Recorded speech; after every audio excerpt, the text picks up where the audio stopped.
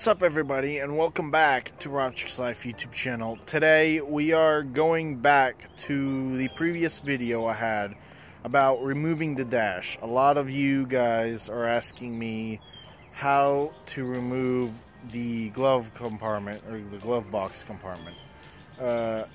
It's okay. It's easy to take it off, but it's a pain in an ass. Like a big pain in the ass to take it off because of the way it's in there and the way everything just, is in the way. It's hard to get under there. It really is, and I really understand. So I'm gonna go in a bigger detail of what to look for, where the bolts are, and actually what the bolts themselves look like. So let's get to it. The car's right there, and let's jump in and let me show you. So as you see, I do not have my glove compartment put in yet.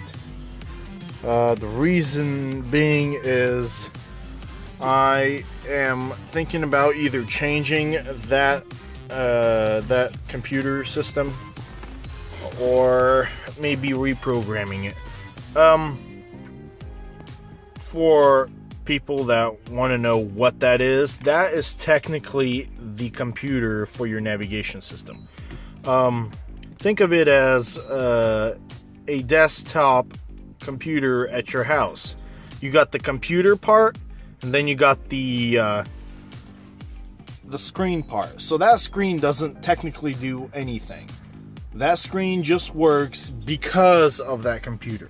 So this computer plays your sound. This computer shows you navigation system. This computer shows you everything.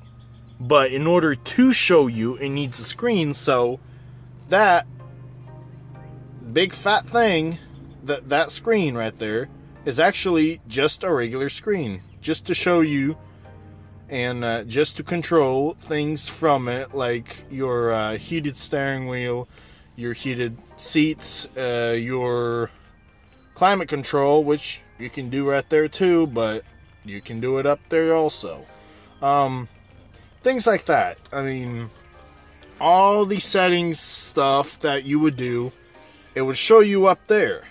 But there's one thing that is connected to that computer that is up there, and that is exactly why your navigation system works, your radio works, your CD player works if you have one, like I do. But 2013 models are the only ones that have a CD player. Everyone else doesn't. So yeah, that's the thing. But like I said, that makes your navigation system or navigation screen function. So let's not get a little bit distracted here. We are here for the glove compartment. First off, there is 2 bolts that actually hold this thing in place. Only 2. As you see right there, this is one right there, and the other one would be right there. The bolts themselves look like, let me see if I find them, these. Okay, they are 7mm bolts. As you see, it's kind of a flat surface, and it's really got no writing on it, but I mean, it's just what it is. Like I said, it's a 7mm, 2 of them actually, and you would probably need a setup something like this. Yeah, you do, because they are so far up there to actually show you what they would look like. So the glove compartment goes in here. This whole space right here is where the glove compartment would go. Now, where those bolts will mount is right there. This metal piece right here, let me give you a better look at it. That right there is where the bolt would screw on. As you see how far that is up through there, and one on that side. So basically that right there, not this, but this right here, has got a hole in it where you would screw that other screw in. So now the reason why it's so hard to get under there is because all of this wiring. There's a big ass plastic thing that keeps the wiring away from the glove compartment, but it does screw to the glove compartment, so you technically still need to unscrew it. And once you do, you just pull it all the way back, push it away. I know it is a pain in the ass, like I said, and I'm gonna say it 1,000 times. It is a big ass pain to get in there, but if I could show you from the bottom of where the bolts are, I mean, it's hard to tell, but this right here, that's where it is. And if I slowly go back, you see right there, it's basically right behind the airbag system. And I'll show you this side also. The hole is right here, and as you see, it's behind the airbag system. So that has to be moved back. That has two, like I said, it only holds on to 2 bolts. That's it. So how much screws are on the plastic thing that holds all these wiring, harness and wires and everything to the glove compartment? Well, there's 4 screws. They are, let's see if I can see them. There's 1 and there's 2 right above it. There's 3, and the 4th one is on this side. If you could see right there. There are some other holes around here, but like I said, the one to look for, 1 right there, 1 on the bottom, 1 right there, 1 right above it. So there you go. Also, if you look at the glove compartment, this is exactly how it would be set up. So as you see, it's curved down. It opens up like this. So when it opens up like this, that means it's in the position that it would be installed in.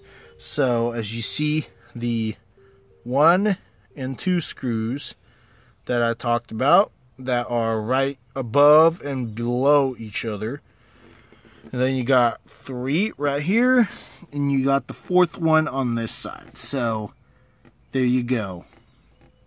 Once you remove that plastic piece, then you just have to fight the plastic piece and all that wiring to get to that bolt and that other bolt on the other side, and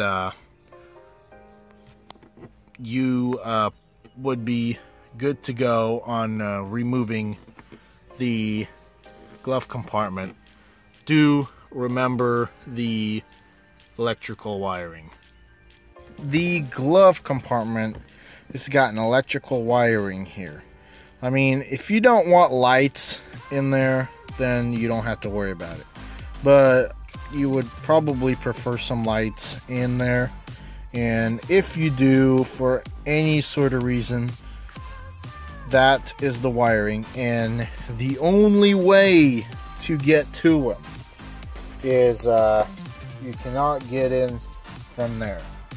But you are going to have to take your whole, I'm sorry for the whole lighting situation, but you're gonna have to take the whole dash apart. I mean, not the whole everything, but you will need to take your navigation system or the screen off, everything.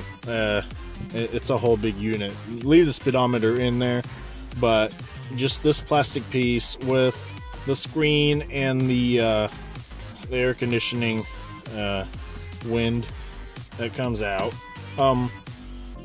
that is basically what you're gonna have to take out. And then once you do, you're going to again, pain in the ass, but you're gonna have to once you removed all this, you're gonna have to get in there with your hand.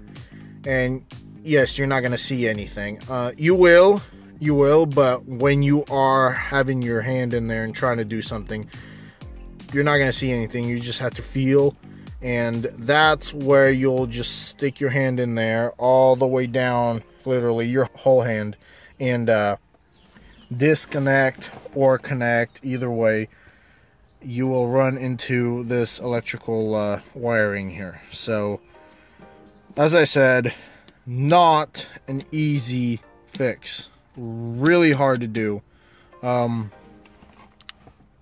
trying to get here into detail as much as I can, but there is a little bolt here on the bottom and a little bolt here on the bottom too, but I guarantee you already know how you already know those bolts, so you probably could see them right away. But like I said, these are not the only bolts you have to worry about. Those are pretty easy to take out.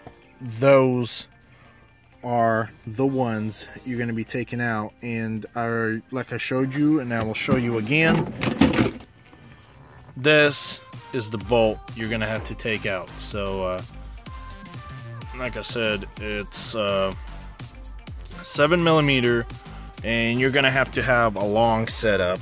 As I showed you, this is what basically I had a short one and then a long one, and I mean, it's a good about 8 inches long. No, probably a 10-inch long, but either way, you're gonna have to have a long setup in order to get in there. I'll show you how I get in there. If I could set up this camera, hopefully to where you can see how I get in there, and hopefully how I try anyways to take the glove compartment out. Well, so as you see, this is the setup you'd be getting into. That's what I found out was easier. I don't know how your way would be, how easy your way of doing this would be, but the easiest way for me, and what I found was easy for me, is to sit in your seat, move the seat all the way back, recline it all the way down, and sit in here backwards, literally. And when you're doing this, what you do is just slide in all the way, as you see, and this is how you can be working. Like, you got your legs up in the air trying to do something, and you're gonna have to have, like I said, you're gonna have to have your own parts with you right then and there. So make sure you have your screwdriver first thing,